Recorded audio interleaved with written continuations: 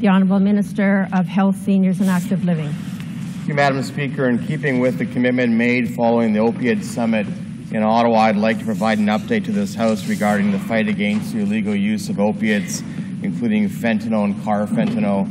On November 25th, our government launched a public awareness campaign about the dangers of fentanyl and fentanyl-laced drugs.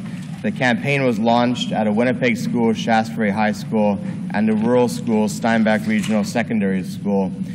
As of Wednesday of this week, 1,500 information boards related to this campaign have been distributed to regional health authorities, schools, and other community organizations in Manitoba. The social media campaign associated with the campaign has currently received more than 60,000 views. In addition, and as committed to, the Addictions Foundation of Manitoba has made several public presentations in recent weeks on the danger posed by opiates. This includes a recent fentanyl training day where 450 school counselors and police officers received training about the dangers of fentanyl.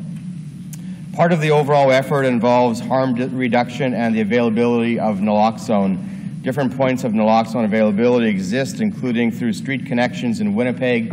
As of Wednesday of this week, 191 kits have been distributed at street connections, with 22 being used to successfully reverse an overdose.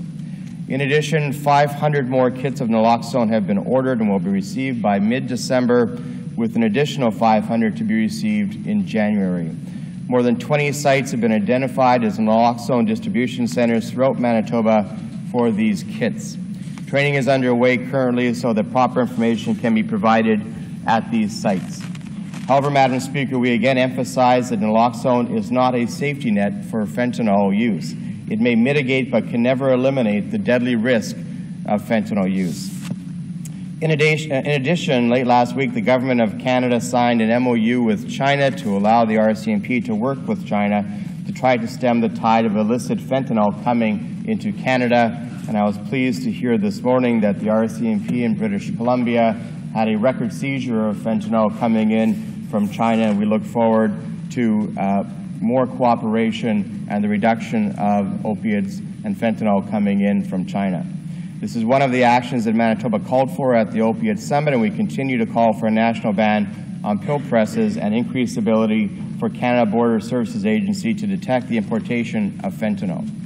Madam Speaker, on the issue of overdoses, last year 151 individuals in Manitoba died from a drug overdose. These deaths were caused by several different drugs. I'm advised by the Chief Medical Examiner and the Chief Medical Officer of Health that based on the results of the first 5 months of 2016, that the number of fatalities due to drug overdoses this year could be expected to be in the range of 165 to 170, or approximately a 9% increase.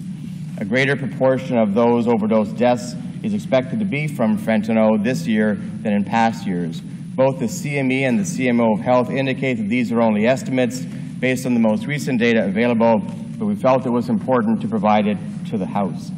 Madam Speaker, while I have provided a variety of data and statistics for the benefit of this House and Manitobans, we must always remember that behind each of these numbers is someone's son, daughter, mother, or father. Addiction is not a series of numbers, it is a series of individual lives. Thank you for the opportunity to provide this House this update, and I'd like to encourage each of us as we enter the break, the recess, to do our part to spread the word about the dangers of fentanyl and all drugs in the communities that we represent. Thank you, Madam Speaker.